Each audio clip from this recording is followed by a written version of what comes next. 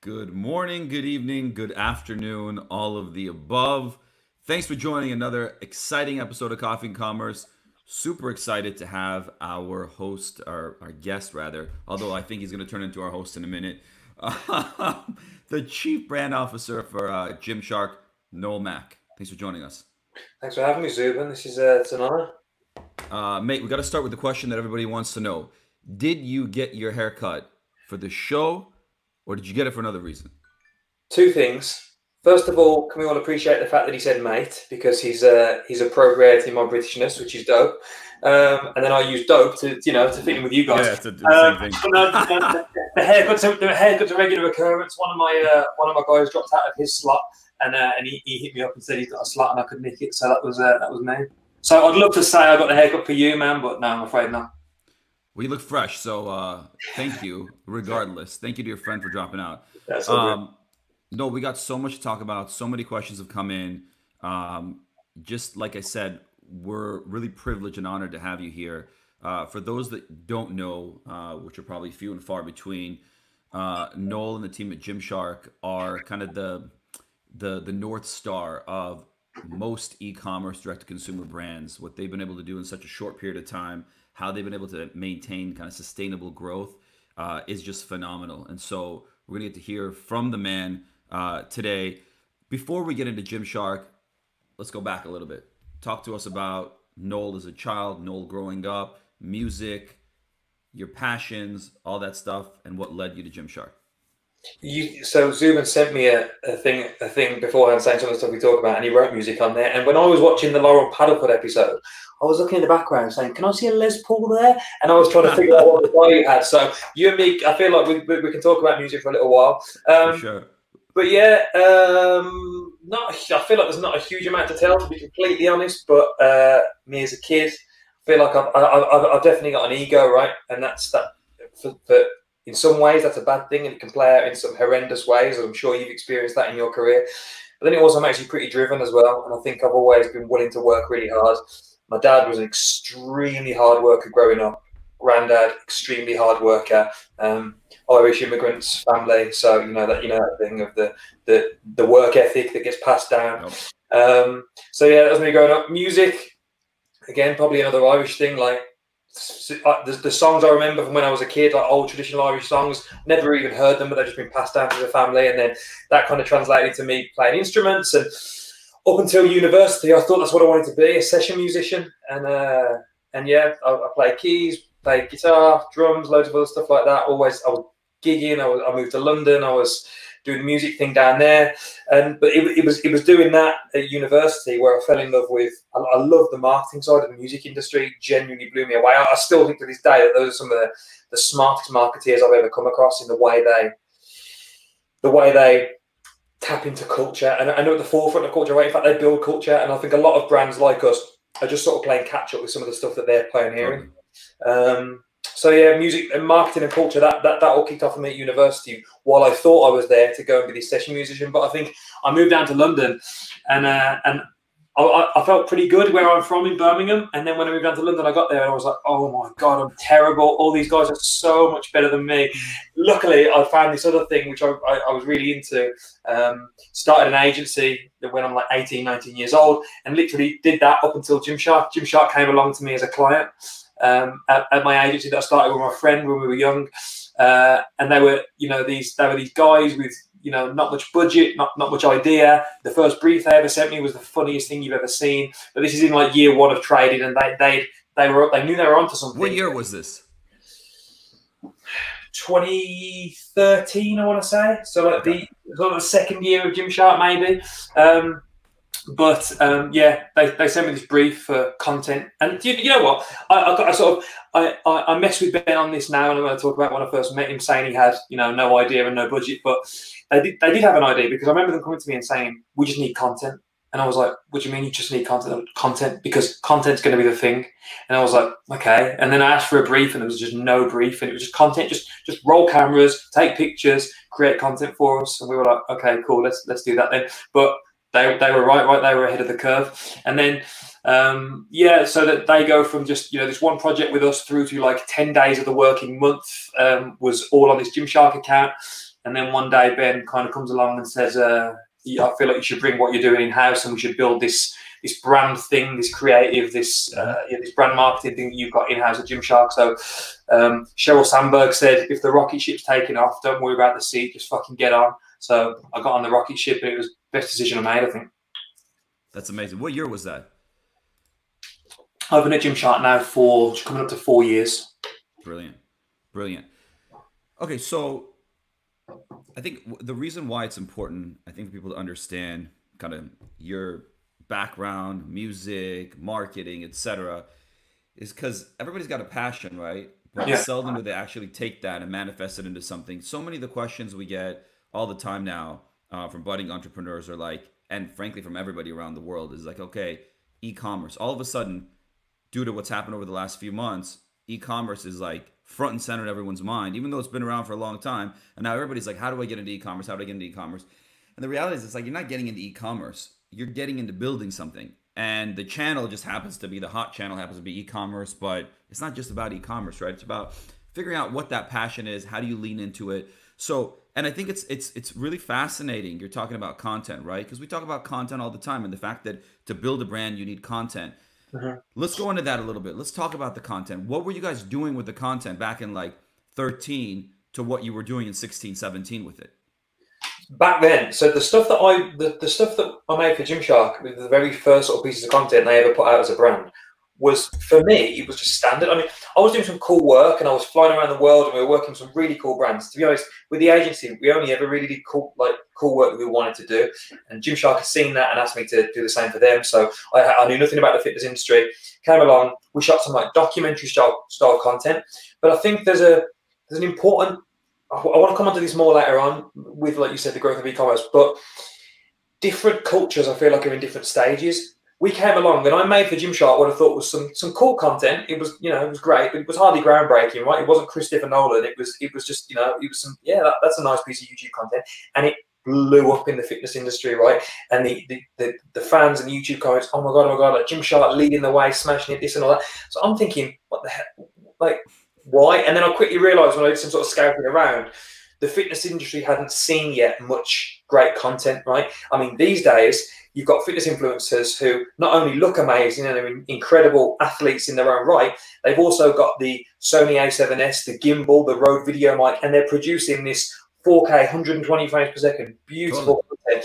And that's only been a thing in the past couple of years, right? So I feel like we were just we pioneered some of the good content early on in the fitness industry, basically, versus what we're doing today. To be honest, we've gone completely the other way. Like, we have the creative team at Gymshark is unbelievable, right? I think if they were an agency, they'd be one of the best creative agencies in the UK, and they'd certainly be competing with the world.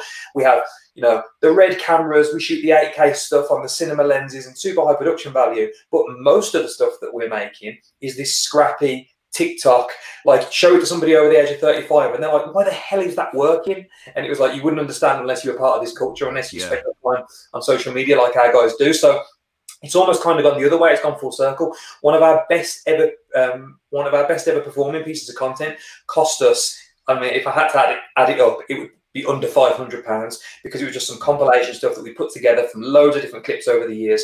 And it was one of the proudest pieces that I've ever, one of the proudest pieces I've ever seen come out of Gymshark. And I know a lot of the guys in the creative team feel the same way. So yeah, it's kind of gone full circle.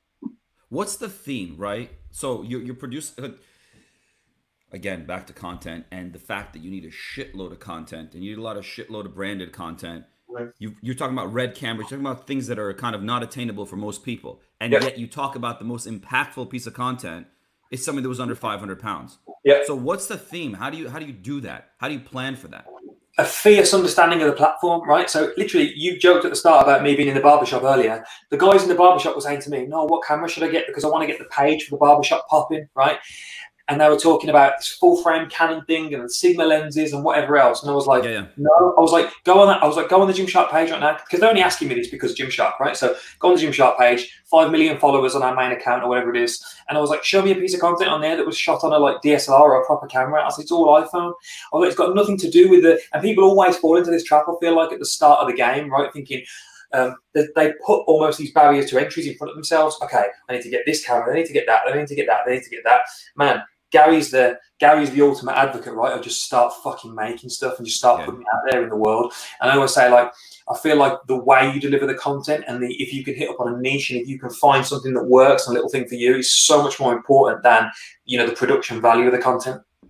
So if you go back to like 13, you're producing content as an agency. Yeah. You're growing that. In 16, you talk to Ben, you come on board. How has that content morphed? And what I'm trying to lean into is not the technical side of it, but the brand side of it. When you're making content, when you're thinking of content, when you're putting up shit on a board and saying, let's make this, what is that? What is that theme? And then how do you plan all that stuff out? So like it's almost like, if you imagine it's like a priority list, right? We have like priorities along the bottom. These are our like non-negotiables, right? This is the Gymshark ethos, the values, the things that are just true of Gymshark. Priority number 2 is, now which network is it going out on? Because you remember the days where the social media manager or the social media strategy was take the same piece of content, 16 by 9 that you shot long form for YouTube, and you just cut it down in all these different resolution sizes and lengths and just hammer the same shit everywhere, right? It's so different now for us. It's like, as long as you're abiding by those ethos, those values, those brand non-negotiables at the bottom, you can kind of do what the fuck you want within your channel, right? So what you're putting on Pinterest can look completely different to what you're putting on TikTok, completely different to what's going on Instagram, completely different to what's going on Facebook, right?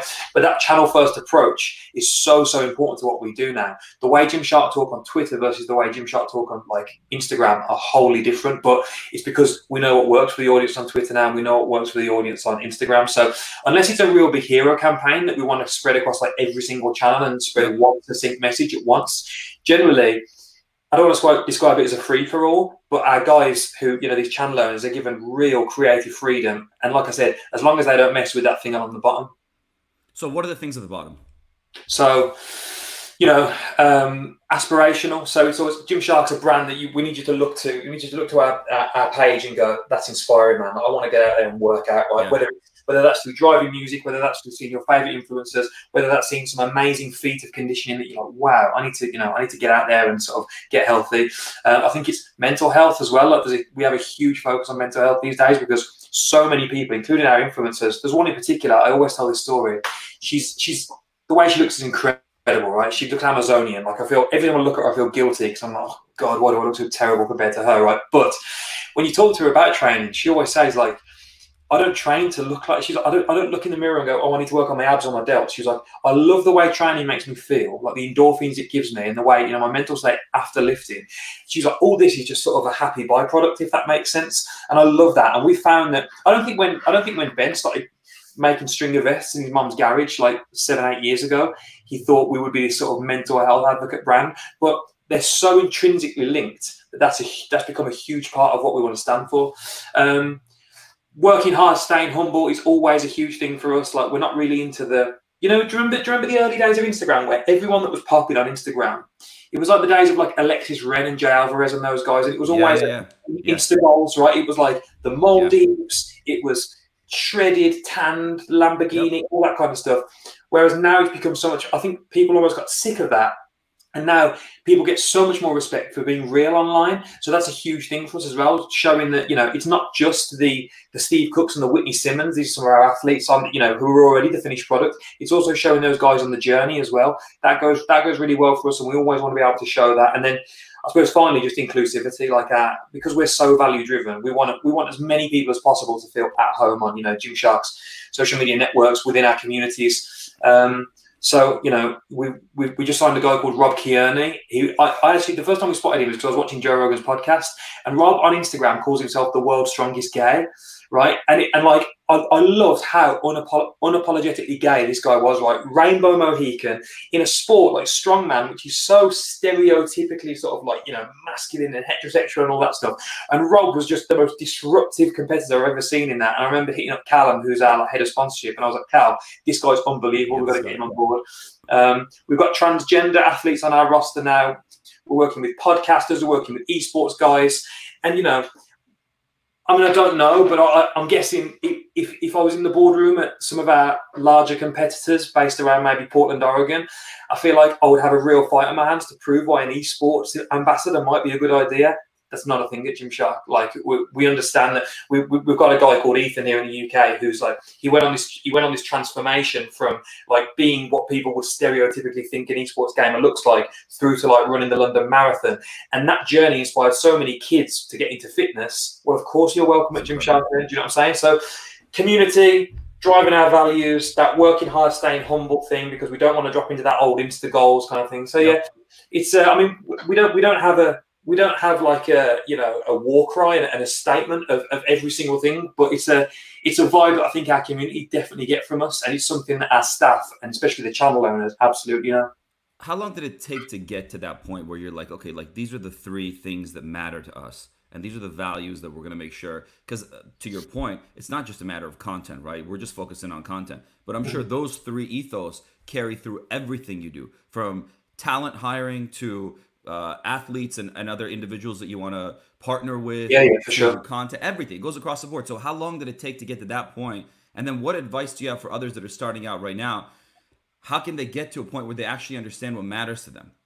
For us, I think community from literally the beginning, because the way I describe Gymshark, and this is a weird one, so bear with me, is we're very similar to the early skateboard brands. So like there was this new subculture, this emerging thing that was skateboarding. It was kind of reckless, and they didn't really know what it was. And the Nikes, the Under Armours, the Adidases of the world they were creating sportswear, right? That wasn't the stuff that the skateboarders were wearing. The skateboarders were kind of hip hop culture, but sort of not as well. And they were in between this thing.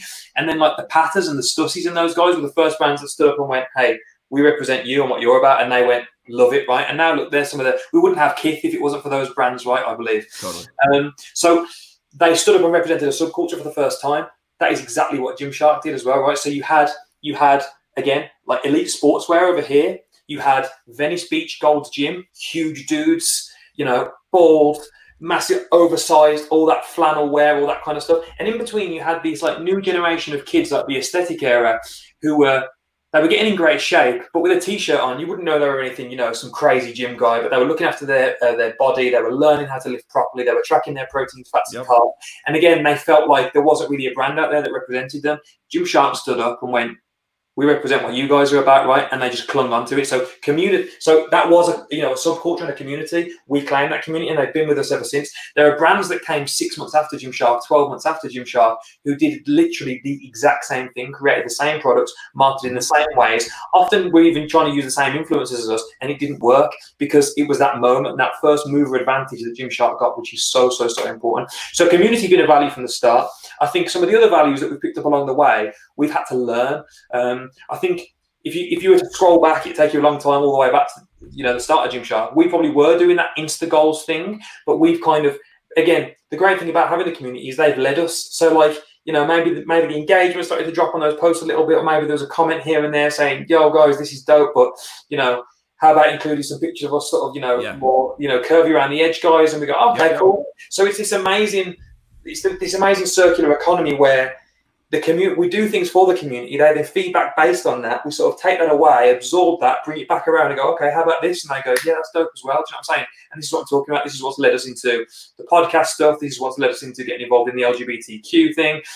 This is what's led us into our staunch stance on the George Floyd murder. These are all things that we've been led by our community on, because sure, there's things that we're passionate about, but at the end of the day, if it's important to our community, it's important to us. So we've just been there's a quote that always gets brought to the I always see on Twitter or wherever it is, that I said in an interview with Shopify Plus not long ago. It was me and Ben, and they kept talking to us about like how good our marketing was, and I sort of not stopped the guy, but I said, "What you need to understand is me and Ben aren't like great marketeers. We're great listeners. There's a difference, right?" And in that way, it kind of makes the job feel really easy. So going back to what you said at the beginning about how fledgling e-commerce businesses can do the same thing, how they can find those values. It's just open your ears and be a really fucking good listener, basically. And then also, the only other thing I say is you need to prioritize those values as well, because these days, I think the brands that try to be all things to all people, right, and just put themselves everywhere and be everything to everyone, won't succeed in 2020 and moving forwards. We're seeing a lot of brands who've previously done that now trying to turn that huge ship and go another way and try and get more values driven. So I think you need to find out what your values are, and the easiest way, I think, is to put stuff out there and just listen, test and learn. But I think that, to your point, the thing that's interesting is that you've got large behemoth companies, right? Enterprise organizations that can't shift. Like they hear and they hear a lot, but there's a lot of noise, there's a lot of signals. They can't even shift to it even if they wanted to because organizationally they can't. Then you've got organizations on completely the other side that are starting out and it's a new brand coming up. And I think the key is at that point understanding who you are, because look, at the end of the day, a brand is a reflection of the individuals that start it. And then what happens in the case of Gymshark is if you do a great job of building that community, and you're not even building it, you're really activating a community that's out there, and then you listen to that community, and then all of a sudden that community takes ownership in the brand. And when they wear that piece or they put that thing on, they feel like they're part of the community and their voice matters, and they actually feel like they own the brand in a sense, right? Yeah, 100%. But you start with that point where you're like, this is what I personally stand for, this is what I want to build. And I think there's a distinct point at when you're starting out to know what that is, as opposed to just being a Me Too brand. And look, you could be a Me Too brand and you're going to be small and there's going to be a point. It's more of like a small lifestyle brand situation. But if you want to achieve like hyper growth, Yeah. like Gymshark, you have to know what you stand for, believe in that, get others to contribute to it, and do something different. And this is what I feel like. This is what you're saying. The exact same thing that Robbie Deeks was saying in that viral Twitter thread that he wrote, where he said, "There's so many ecom brands now that aren't that if they were to turn their ads off, then sales fall off a cliff as well. It's a Me Too brand, like you said just now. But like, I suppose in a way, like, can you call those e-commerce brands or those e-commerce businesses, right? Because the way I see it, they're not really building like brands, right? Because there's no values. They're not listening to the community, all those kind of things. What does brand mean to you, Noel? Talk to us about brand.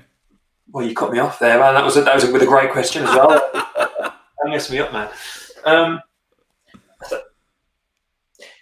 Okay, so do you remember in Starbucks back in the day where everybody was working away, right? And they all had those black Dell or HP plastic laptops that sounded like they were going to take off, and everyone was sat away tapping away, right? One guy or girl comes in with the MacBook, right, and they bring it out, and there's almost like a, oh shit, like, and there's almost an understanding. It's like, well, you must do something quite cool then, right? You're probably a video editor or a writer or a movie director or just something pretty slick. And there's almost there was a reverence that that having that MacBook had. Yeah. To me, that's what I'm trying to do with Gymshark, right? So like, pre-Gymshark, I'd go to the gym in whatever was clean, whatever was in the drawer, didn't care, uncoordinated, whatever, right? Like my dad has owned shorts for longer than he's had me, and he will wear those to the gym, right? And I feel like the gym is full of those, especially guys, full of those people. But what I'm trying to build up is this thing where when you see that Gymshark guy or that Gymshark girl in the gym, a bit like the MacBook, it's, oh shit. And straight away, it's universally understood what they're about, right? And this is what brand is, right? It's seeing that logo or the word Gymshark and straight away understanding all the stuff that is. You know that guy or girl probably knows all about nutrition. You know that guy or girl probably knows exactly, like if you were going to ask someone for advice on your squat technique, you're probably going to go over to the guy or girl wearing Gymshark, right? Because they know what they're doing. And then when maybe you delve a little bit deeper and if you own some Gymshark, you probably know about some of the values that they uphold as well, because you've bought into Gymshark. And like I always say, when you purchase Gymshark, you make a vote for us as a brand, right? It's not just getting the product. Sure, we make great products, but I think it's a lot bigger than that. And that's the reason why when Deeks is talking about all this organic hype that we can drive and all that kind of stuff, I don't think that always comes down to product. I think a lot of that is driven by values, and people want to vote for us. They look in Ben's eyes on Ben's YouTube videos and they think, wow, this kid's cool. I like the mission these guys are on. And they want to back that. No, that's brilliant. I think the next level of what you mentioned, and it kind of gives us a transition point to what's going on over the last few months of the pandemic. The next level of what you mentioned is the fact that you don't only wear, okay, so now a lot of people are working out at home, right? But even if you're working out at home, when you put that piece of whatever on, you feel activated. Like all of a sudden, like you're in that zone and you're ready to work out. Did you ever do that thing? Did you ever do that thing when you were a kid where your mum or dad or whoever bought you some new, I'm going to say sneakers, not trainers. They bought you some new sneakers and you were convinced you could run faster in them? Yep, absolutely. That's been Ben's MO. Absolutely. He was 19 years old. He was like, I want people when they pull that Gymshark stuff on to think, surely I can bench twice what I was benching yesterday. Now I've got this Gymshark top on. And you're right, it is a feeling and it's an emotion and it's fairly undescribable. But if you've ever been to a Gymshark event, if you've scrolled through our Instagram page, if you've probably just put the product on, you Yeah. probably know what I'm talking about. See, the thing is, like, we work at home, right? Like, taking this like beyond just working out. You work at home. You don't need to kind of dress up aside from like video calls and whatnot. But like for me, if I'm not wearing like my trainers, sneakers, whatever, when I work out, I just don't feel comfortable. Like I don't feel like I'm in peak performance. Like Mm-hmm. even today for you, I put on my Nike Sakai Waffle trainers. I got a for Noel Mack. For those of you that don't know, this guy's a like guru sneaker. I'm definitely not a guru, but I Artist. appreciate the sentiment. Well, yeah, but if somebody follows you on Instagram, you have no idea how many people have messaged me with the your post the other day with the Nike sneakers you were wearing, and they're Which asking one? me what those Oh, are, and I oh, have no fucking clue what those are. which one? I don't know which They ones you were mean. Anyway, they were white with like a these. no, not those. Those are amazing though. Those are amazing. That's a whole other story right there. Anyway, But this my point is is, yeah, my point is, you want to get locked in, right? And it goes back to your point about mental health and not only mental health, but the mental preparation and mental focus you need, right? hmm I love the quote. I don't know who said it first, but how you do one thing is how you do everything. yeah, And it's like you got to get mentally locked in, right? So you're talking about Gymshark clothing. It's not just a matter of wearing it in the gym, somebody sees you, what it stands for. Those people are doing it for themselves because of what it activates within them. And I think that's a really like that's a fascinating thing. But the reason why that happens, I think, is because you look back at like the Instagram videos of 5, 10 years ago where it's like somebody on the beach and you're like, oh, I want to go to the Maldives or I want to go to uh-huh. Bali or whatever it is. Those things give you like momentary happiness. hmm And then you find things that are like more sustainable happiness in your life. And it could be working out, it could be spending time with friends and family, whatever. And then those things become real. And when you can take your brand and improve someone's real world and not like their travel time a week, a year, or whatever the fuck it is, when you hmm can actually impact them in their homes, I think you've kind of transcended that ability to build a relationship with that Man, yeah, consumer. I wish, so because we did so many events over the years. I wish I was able to take you to some of them and look into some of these kids' eyes and some of the stories they've told us. Because Yeah. you're so right, and it's it's really strange. I always said I wish, because our company's a huge company now.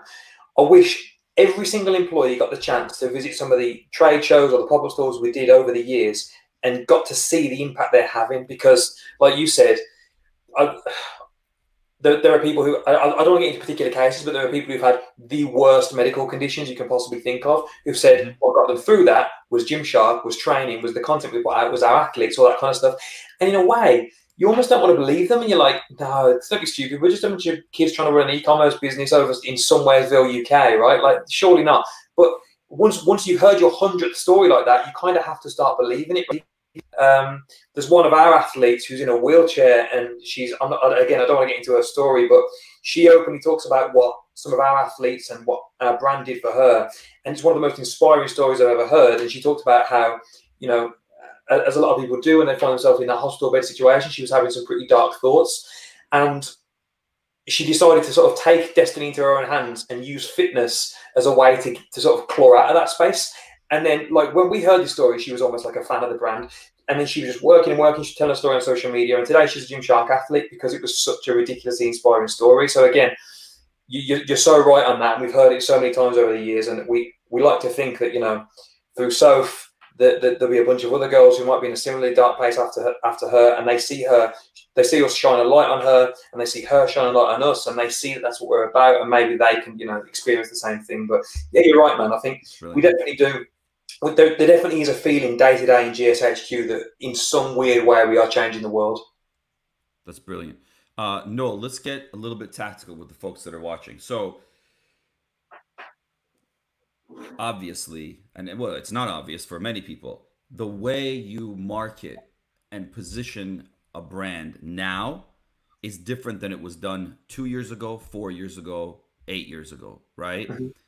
Years ago, and I really want to lean in on this and get your POV on this. But years ago, it was all about return on ad spend. Just run a bunch of ads on Instagram, Facebook, Google, etc. Get some Yeah. sales, just immediate ROAS and CAC and whatnot. Talk to us a little bit about how that's changed. What would your advice have been 4 years ago to a brand starting out, and what is your advice today? It's hard because it was a different space for us back then. But at this Shopify, I was at Commerce Plus in New York with Shopify, talking to those guys, and there was a bunch of obviously e-com brands in the audience, and there was questions rolling in, and people were saying like, "Oh, it was a lot easier for you guys because when you guys got to Instagram, there was still organic reach, there was still this, there was still that." And one of the guys who asked me that question, I said, "Yeah, you know what? You're absolutely right. It was. What's your TikTok look like?" And he's like, "Huh?" And I was like, how's your TikTok game? And he was like, "Oh, I haven't really, yeah, I haven't really." And it was like, you're looking at Gymshark and trying to duplicate exactly what we did, right?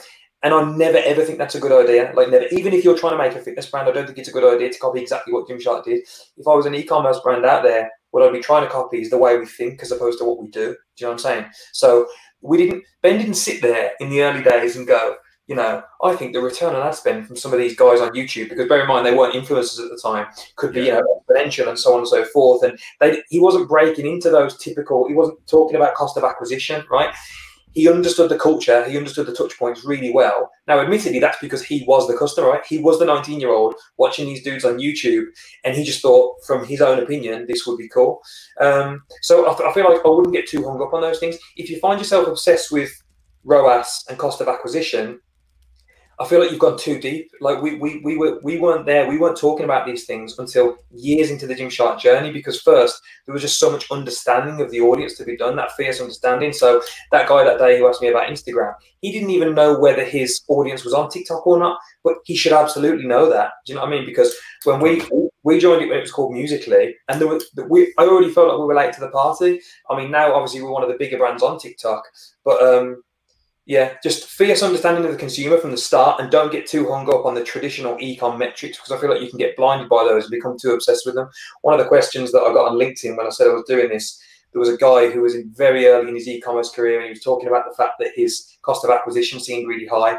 And I was feeling like, I feel like you've got a long way to go before you even start worrying about your cost of acquisition yet. Do you know what I'm saying? Like Gary talks about like the lemonade stand sort of mentality and just speaking to people. Like, don't go straight to Facebook ads and just start hammering money. I feel like there's other ways to try and gain traction for your brand at the start. So, yeah. So tell us about some of those other ways. Like if you were to, there are a lot of people that ask this question, but like starting right now, what would you advise them to do? Like how would you look at a direct-to-consumer business, like in the first 12 to 18 months? Where would you focus? Right. If I was starting one right now, I'll tell you what I'd do. Yeah. I mentioned earlier on, right? When we joined the fitness game, the content wasn't great, right? Nobody had really started to evolve the content in the fitness thing. The influencers hadn't started to really make that much money yet, right? They were still just guys and girls on YouTube who were sharing their workouts, getting some views, and they were kind of doing it for the love more than anything, right? So when the guys first reached out to them, it was again, I'm sounding really commercial now. I don't mean it to, but it was basically free, right? And influencer marketing wasn't a thing. It was just reaching out to guys who had a few subscribers. I see other industries now that are in the exact same place. Like something else I missed was there's generally a lot of major players who haven't noticed this social media revolution going on, right? And that's what I think. If you'd have pitched the Gymshark business to a traditional investor, if you'd have gone on Shark Tank or Dragon's Den all those years back and said, got this idea for a brand, they would have said, you're never going to compete with the big guys, get out. Yep. They didn't know what the 19-year-olds knew. Do you know what I'm saying? So I've seen motorbike helmet brands do it recently. I've seen hair product brands do it recently. And I'm looking and realizing there's moto vloggers doing these motorbike vlogs, and I can tell from their content they're not making much money yet. Do you know what I'm saying? And I'm looking at the products that these old motorbike helmet brands are putting out, and I'm thinking, yeah, there's a gap there for sure, and there's no real social media brands in that, and there's definitely space there for that to happen. I've seen male hair products do the exact same thing. You have these huge old brands that have been doing it the same way Yep.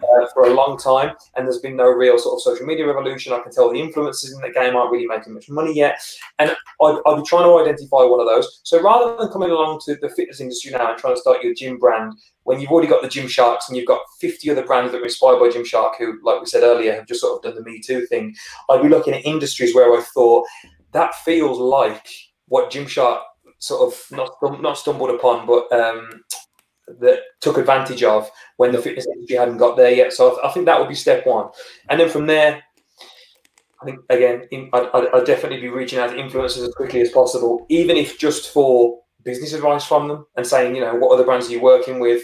Who you're talking to, what content performs the best, because that'll shape your content as well. And just start diving into communities. I think there is absolute gold in Instagram comments, and I don't think people realise that.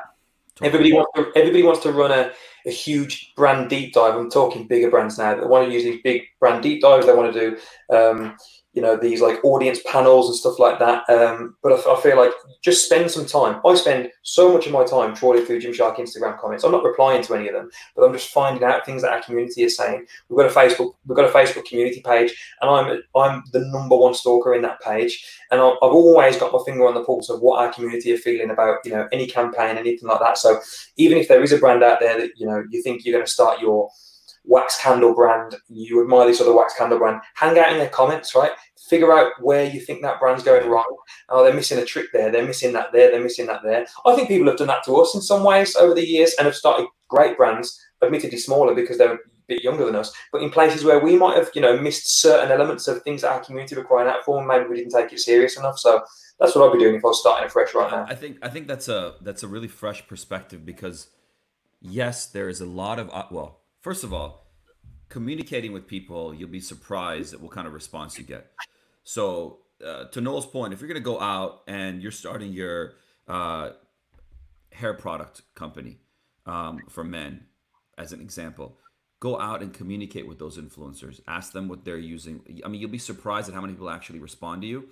But I think the next part is really interesting, what you mentioned. So not necessarily to speak, but to listen. So if you go out there and you're starting a male hairline product, pick the top 10, 15 that you admire or aspire to be or whatever, and just go read their comments. I think that is such an understated opportunity. Well, look what we talked about earlier, right? We were talking about ROAS and cost of acquisition, right? Yeah. I hadn't thought about it the way you just said it, but that's brands trying to speak way too early. They're just trying to shout, but they're not listening. I love that. Yeah, you're absolutely right. So I think the advice then isn't a matter of go out there and do a whole bunch of shit to begin with. Go out there, do a lot of listening, and then start doing stuff. And really the key is, see, the irony here is that we talk to big brands. We talk to brands that are large, brands that are about to go into hyper growth, and we tell every single one of them it's a content game. And you have to have meaningful content that's out there that gets somebody to go, shit, makes them feel something, right? And the interesting thing is Noel's talking about that at the early stage, right? So he's saying, like, don't go out there and just start running some ads, which if you want to do tests and whatever, do it. But focus that money on content and focus it on relationships. And because, look, you're either going to pay somebody for their time or you're going to pay them in other ways, in merchandise and whatnot. But the key is build that community, find that community, give them a different reason to activate with you. Let's talk about something you mentioned a little bit earlier about the fact that your brand team has kind of carte blanche to do whatever they want to do on these channels, as long as they adhere to those 3 ethos. How do you see the role of the main channels that are out there right now, and how you interact with your consumer on those channels? How do I see the role of them? I don't think they or like within the psyche of the consumer. Yeah. I think it entirely depends on the age as well, because like I feel as though, and this is just personal, Twitter is the king of social networks right now. There's a ton of metrics which would say otherwise, but for me, in terms of just genuine conversations, content, they've Twitter's ruined the news for me because now I go to Twitter for my news instead, right? It's not CNBC, it's not BBC, it's not anything on Twitter. It's been, I also think it's been the most consistent, right? Like Zucks has famously, just tweaked and messed with Facebook, and changed it into different things and then realized that and then stripped it back and done all this stuff. Instagram, from what it was at the beginning to what it is now, is such a different place. Twitter is pretty much the exact same thing it was when it started, right? So I feel like that's the kind of reigning champ. So if I wanted, going back to what we were talking about earlier, if I wanted sort of just solid insight, which I knew wasn't built on sort of the latest social media trend, that's where I'd go. So I'll give you an example. We went to Toronto and we got it wrong completely with a pop-up store, right? Basically, we drastically underestimated how strong our community was in Toronto. So we did the pop-up store. It was crazy cold. We got this huge warehouse, and then there was like something like a 19-hour line around the block. And although that sounds great, right, and that sounds supreme and kith and all that stuff, that's not good when you're trying to run a community brand, right? Because the staff are out there in their coats buying coffee, donuts for the guys. And I'm so sorry, like, we're going to try and get you in. And then it got to a certain point where we had to say to people, realistically, after this point, you're not going to get into the store. And you've got people there who literally, there was one girl who flew from Texas, who flew 5 hours to come, didn't get into the store, stood freezing her ass off all day long, right, and then flew home to Texas. Now, again, we're a community brand. I'm happy to tell you that that girl now works for us in Denver, Colorado. So, and I met her at the Manchester store, and we brought her in, and I got to hang out with the athletes and all that kind of stuff. So we will always put those things right.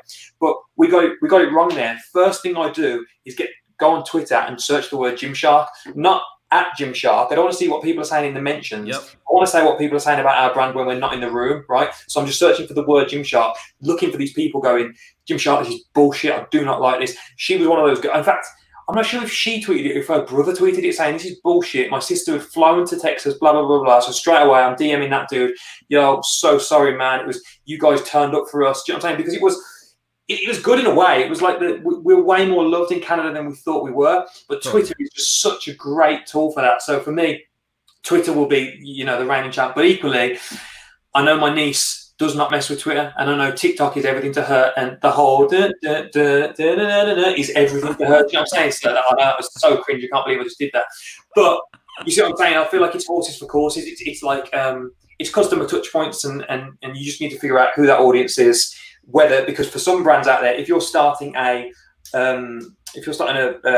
what's it called, like a sludge brand, right? Then maybe Twitter's not for you, because you don't what you need there is solid opinions. What you need is viral TikTok videos. Do you know what I'm saying? So you need to that's a really powerful weapon for you that wouldn't be for other brands. So I don't think they have these defined roles. I don't think everybody has to be on every one of them. I think you have to pick your horse and kind of back it depending on what works for your business. Brilliant. No, let's jump into questions. We got a ton of questions. Seth, you mind just throwing a first one up there? Brilliant. So Val VRJ asks, what marketing strategies can you implement for Amazon Shopify to gain more customer traction against sellers that undercut you in terms of price and social proof and have lower quality products? Obviously, the main focus is brand building, but doesn't seem enough. Wow. I don't know whether that's more of a question for you or me, because you can't really, because we're D2C, you can't get Gymshark from anywhere else. You can't actually buy the same product. I suppose I can answer that slightly in the way that we have a ton of copycat brands that have, reached out to suppliers and sent our product to them in terms of sampling them. And you can probably get those for, $5 or $10 less than you can get ours for. We're going back to what I said earlier. Those brands don't stand for what Gymshark stand for, right? When COVID-19 happened, those brands took their money and hid, right? When COVID-19 happened with us, we were paying PTs. We've got the biggest fitness influencers in the world. We didn't need to pay PTs to do live stream workouts for us, but we did that because we wanted to give back to the personal trainers in the industry. We were raising money for the NHS. George Floyd were donating to Black Lives Matter. There's all these things. Like I said, I think people vote for Gymshark. So I'm not sure what your individual case was, Val, but like for us, brand building kind of is enough to stop those guys. Not to stop them, but to make sure that doesn't have a huge impact on us as a company.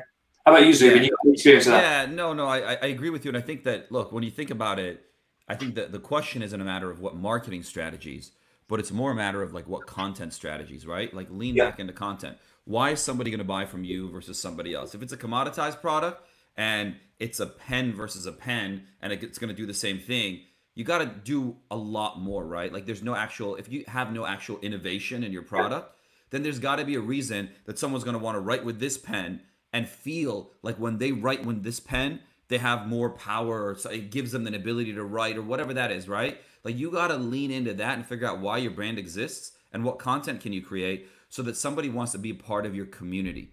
And I think that, like, if you could sum it up for Gymshark, that's really the key, right? People want to be part of that community. Yeah, you can go buy a knockoff and you might have the same performance when you're out running and whatever, but you don't feel the same way you do when you put that on. And I think that's the key there. All right, next question comes in from Dylan Dejam, UCLA medical student. If you were to start your brand over from scratch during the pandemic right now, what are the top things you would focus your time and dollars on? And would your business model incorporate anything else beyond just e-commerce? And then he corrected himself and said pounds, which I appreciate. You got mate on the end of it as well. Yeah, exactly. I think we sort of already focused that. I've focused my time in figuring out what are the holes, what are the other brands not solving for these people right now. I think Nike did that with the Metcon shoe in CrossFit. Reebok had been owning CrossFit for so long, and I think Nike came along and they just did loads of little bits of it. It's like, oh, why is that quite not working? They bring out the Nike Metcon, and the Nike Metcon goes crazy. So even the big brands are doing it right, but I feel like, again, if I was you, again, I'm not sure what your product or your brand might be, but I would be just trying to figure out what are the problems that the other brands aren't solving, solve those for them, have those conversations, and like Zubin said, you'll probably find that they're going to you over those other products eventually. Brilliant. Next question comes in from Andre NACV. What's your analysis of WhatsApp marketing? I don't know how it is in the US, but in some countries, sales, deliveries, and customer service through WhatsApp is tremendously increasing without third-party apps. Man, I'm all in. I'm a big fan of it, like a big fan. You know what I'm a big fan of? I'm a big fan of anything that when you mention it, people go, nah, it's bullshit, it's not going to work. So it's like bricks and mortars that right now as well, right? Because of what's happening, and there's all these huge bricks and mortar brands pulling out. People are like, nah, bricks and mortar, like you've got to go digital now, you've got to go digital. Well, I suppose I'm in a luxury position that we're already digital, but that, if anything, that makes me go, I think there's something in this bricks and mortar thing. And if you mention SMS or, if the guy said WhatsApp, SMS marketing to anyone, I'm not sure it's the same in the US, but everyone goes, SMS marketing, like Domino's, because Domino's will text you here and be like, hey, do you want pizzas? And it's seen as like trashy, like seriously terrible marketing. That makes me think there is definitely something in it. And I mean, I'm keeping my cards quite close to my chest on this one, but I've been speaking to some e-com players and speaking to Shopify and a few other brands, and they've been doing some test and learn with it, which it seriously interests me. I think it goes back to as well, like, I'm not sure what your opinion of it is, but you know that thing of like, if you can take away friction, then in a purchase, why would you not do it? And I feel like everybody thinks to take away friction, you have to have developers trying to get a 3-click checkout, a 2-click checkout, a 1-click checkout. There is more than one way to skin a cat, right? SMS and WhatsApp could provide an even more frictionless experience for your consumer if you're creative with it and you apply some lateral thinking and try and figure it out, because everyone else is ignoring it, in my opinion. Two thoughts. One, when you're starting out, and you want to leverage SMS and whatnot, you want to give value to those people that are getting it. So like 2 years ago, the best use case of that was like when you order something and you're like, okay, when is it going to arrive? And they were sending you shipping updates and you were excited to get it. Drops, things like that you can basically say, look, this is limited availability. Come on right now. Because the key is everyone's got their phone on them, right? They might not have push notifications on email, plus they get 1,000 emails. So you want to be in their SMS inbox. But the third thing that I think, or the second thing, whatever the fuck the number is, that's important is friction. Like Gary talks about wine text all the time. So a lot of people know about wine. Go to winetext.com. Sign up if you like wine, but if you don't, just check this out. It's brilliant. You go in, you put in your information, you put in your credit card information. It's all secured. And then all you do is they text you every day and they say, this wine's available at a discount. All you got to do is respond with a number of bottles you want. They already have your shipping address. They already have your credit card. They process it all. It comes in. It is the most frictionless system that exists. And the reason why it's great is because it's exciting. It comes in your inbox as something special. You take a look at it. But like when I get that text, I'm like, all right, this is interesting. And I think that works for those brands that you really love, right? And you dig, you like their values. Exactly. I don't think you want Amazon texting you saying, hey, new cat litter, because you're like, what the fuck, that is Domino's, right? But if it's terrible example, if it is that brand that you love, right, and they text you and go, you know that thing that you couldn't get last month, well, now it's here, we've got your size, we've got your address, do you want it? And you text back, yes, boom, and then the next day it's at your house. Frictionless. Absolutely. Yeah. And yeah, I don't have anything Yeah, further to say. Cat litter. if Gymshark was starting tomorrow, because we're so community based, I would probably be starting a WhatsApp group for literally all customers, and that would be called the Gymshark community. Obviously, we can't do that now because we have millions in our community For all over sure. the world. But if I was a young scrappy startup, I'd be adding people. I'd be in those comments That going, is a brilliant point, because you're giving those early people VIP access to the brand. So everybody's talking about, oh, let's get better connectivity. Fuck, just get everybody that's part of the brand to begin with, give them early access, get them in a group. send them the product for what it costs you, and say, what would you like to improve about this? Brilliant. Richard Ozols asks, if it's all pay to play on Google AdWords to the highest bidder, how does a small underfunded site get noticed? I feel like I've been talking about this since the I know, beginning. it's like, Like, yeah. this just keeps going around. But let me give you know what.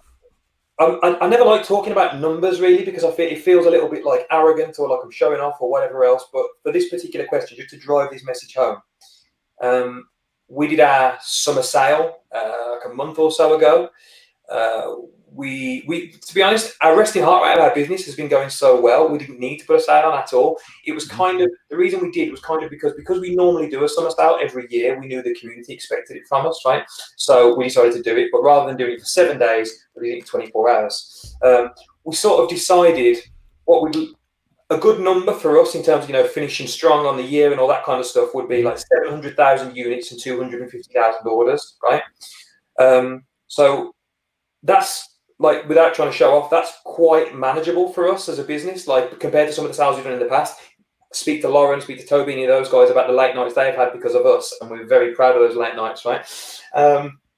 But me and Ben, obviously Ben was sort of CMO at the time, sort of look at each other and say, well, how do you want to play this? So what we decided to do was just do it entirely organic. We didn't spend a penny on social media, on paid media, right? Literally zero. The way we marketed, let me see if I've got it on my phone right now. The way we marketed this sale was with 2 tweets. There you go. So we tweeted saying, can you see that? Jim, if you can hear me, I think about you often, right? Because obviously everybody was locked out of the gym. And then we quote tweeted it and we wrote, can you see that? No. You know what else we think about a Gymshark sale, right? So 2 tweets. That was all we did. We then got our athletes to repost just the tweets, just screenshot the tweet saying we think about a Gymshark sale. We put the sale live and we did 250,000 orders and 700,000 units in about 4 hours. Wow. So we hit the target in 4 hours.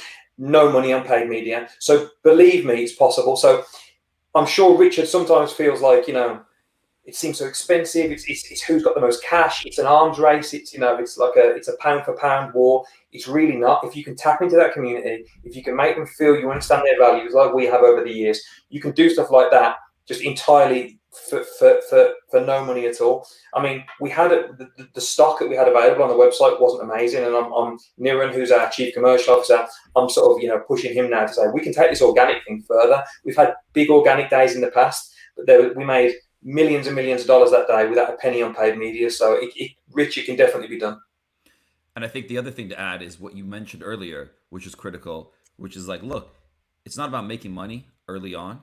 So if you're just starting out, it might be worth paying more to get that customer, activate the customer, do everything else around that. Don't just sell them a product, right?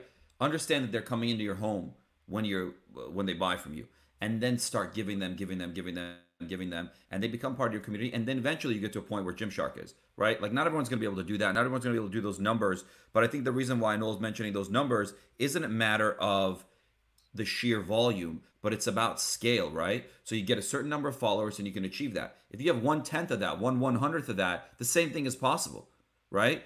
But you've got to get the customer to begin with, get that first party data, create a relationship with them, make them feel special, and then they're going to be loyal to your brand. And you're going to be able to do a lot of these things. I love this. I love that I just sort of talk shit in a British accent and then you e-commerce it for me. I feel like I could do with you just walking around the office with me, to be honest. No, I think we're going to come up with a new show together. That's why I called you the host earlier.